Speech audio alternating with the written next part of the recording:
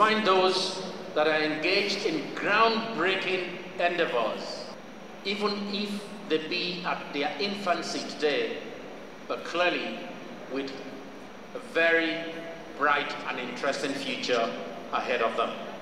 If you are not already a BusinessDay reader on our digital platforms, we would like for you to be a BusinessDay reader on our digital platforms. I mean, that is a list that we will be, offering here this afternoon. So let's be friends, if we are not friends already. But most importantly, enjoy the experience today. Thank you very much for coming. God bless you. That I would like to introduce Mr. Abayomi Awobokun.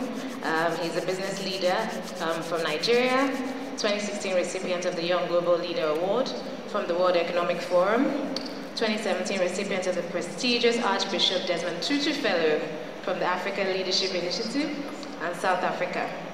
And he's the founder of the September 20 Foundation, as well as CEO of NU Retail, of course. So I'll be running through some questions. There's a ton of questions that SMEs have, but I've just captured a few. And yeah, so we'll just start. So you're welcome. Thank you. Good afternoon, everybody. So what can I address you as? Yomi. Okay, Yomi.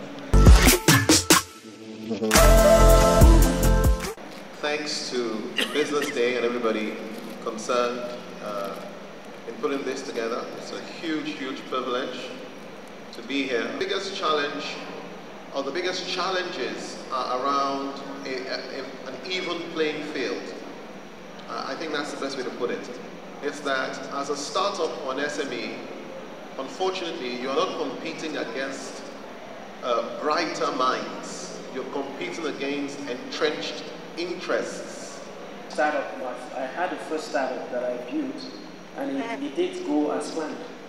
And that put me in a position where I was completely worn out. I felt we did everything we could have done. But you know when you've read books and then life teaches you the real lessons, and then all those things you read in those books, all of a sudden you start asking yourself, did they adulterate the theories in these books about something? Tech is enabling medicine, tech is enabling finance, tech is enabling everything. So I think the whole world has been eaten up by tech. So any business you're in today that tech has not enabled you, just hold on a moment, it's going to get to you. The problem is when it comes to your side, are you going to survive? Because as it goes along, it kills whatever comes along with it.